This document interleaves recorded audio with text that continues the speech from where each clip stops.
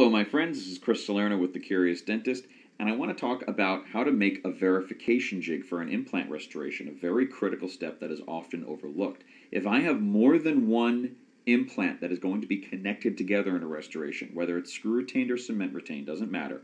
Here you see a full arch of implants, but this even works if I'm just doing two implants that are going to be connected together. I want to make a verification jig. I want to make sure that the model is accurate to what's in the mouth before I make the restoration. So you'll see here I have the impression copings. This is a NEOS system. I have impression copings that are put on the model. I've already taken my impression. I just want to make sure that this model is verified. I want to use a verification jig to do so. So you'll see me take some floss and just thread this and tie this around the implants. I'm just going to be weaving around back and forth. What the floss does is serve as a matrix for me to now put a harder setting material on. I like to use GC resin. So I'm threading this around all of the implants that I'm using. Again, it could be a full arch, or it could just be two implants that I'm connecting together. And I've taken my impression, the most accurate way I can, but now on the model is where I'm going to make sure that it's verified. Again, I'd rather adjust a GC resin verification jig than cut metal that's already been fabricated into a framework. So now you're seeing me apply the GC resin.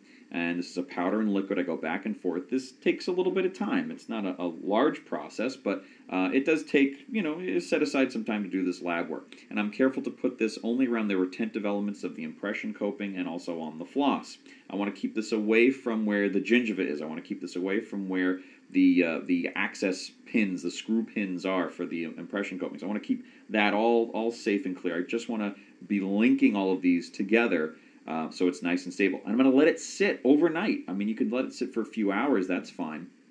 But I'd rather let this sit overnight because now I know when I come in the morning, it's going to be very stable. It's not going to be any shifting afterwards. If I were to unscrew this after I put the GC on, even when it seems sort of rigid, there may still be some warping of the framework as the GC sets. So I let it sit overnight. I then try it in the mouth.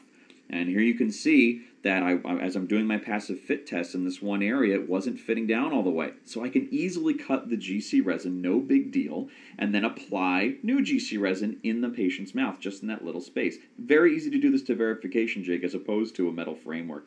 So very critical step. I hope you all start doing this if you aren't already. Thanks.